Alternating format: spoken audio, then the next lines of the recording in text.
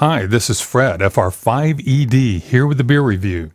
It has been several months since I've done a review. You'll see the dates on the previous ones as I've been getting caught up with ones that were recorded but not edited and then put out here. I think it was probably August of 2014 with the last review. Today is January 3rd, 2015, the first review of the new year. A lot of things are new. We moved into a new house. As you know from some of the final reviews before, we were wrapping up our 20-year stay in our previous house we owned. And we did find a new house. We're moved in, been here almost 4 months, and just got a new computer as well, getting it loaded up, getting the camera and audio and everything going again in my new studio. Still working on that.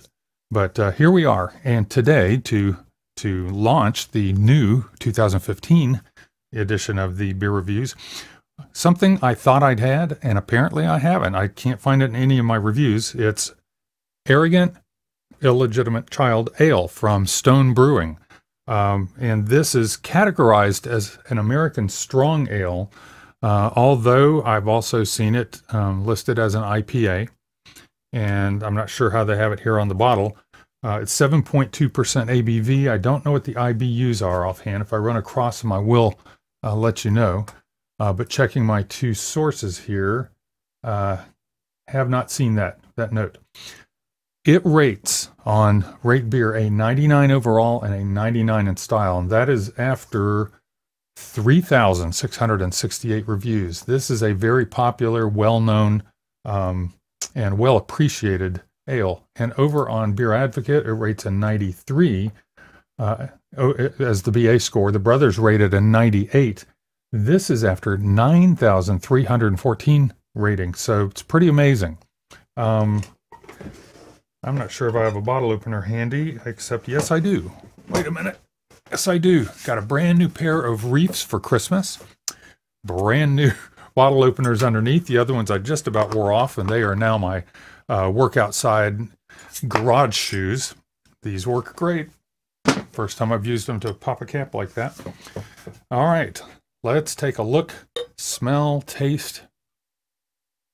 Seems fairly dark, you know, as IPAs, and it since it's American strong ale, it does seem like it may fit that better. And it's a little, not quite as dark in person, but that is dark. It's a very mahogany color that I'm seeing come through the bottom of the glass here.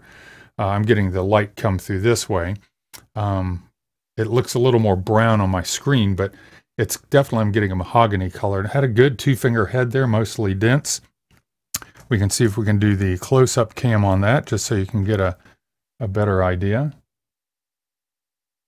Fairly dense head, and it's hanging in there. Let's give it a smell. There are a lot of malt in there, but also almost sharp citrus candy smell. But I'm definitely getting malt. Interestingly, I mean, I say it's only 7.2%, but I seem to smell some of the alcohol in there, which I don't often do in something under, 9 or 10 ABV.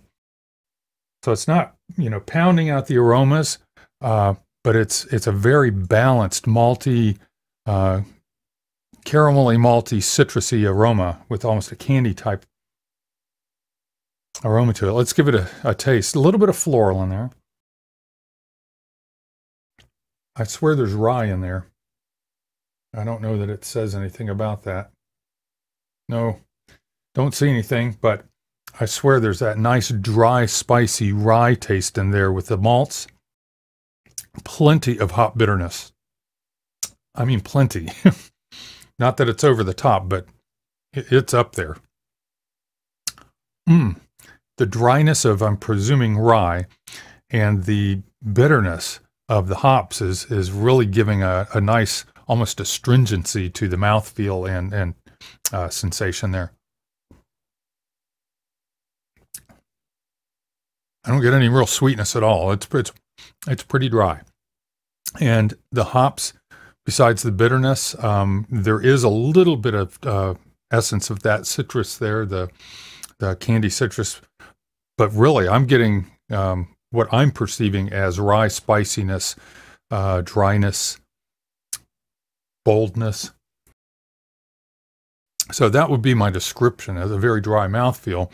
The dry, spicy of the rye, the bitterness of the hops.